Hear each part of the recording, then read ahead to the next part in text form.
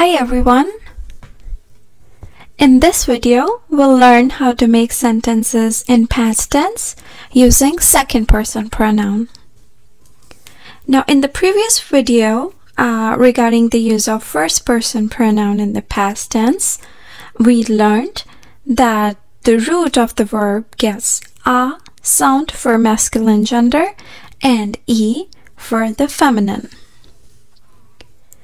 Now for the past tense as second person pronoun, which are tum or आप, the root of the verb gets a sound at the end.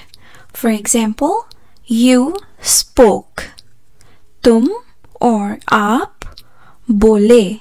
So the root verb is getting a sound at the end.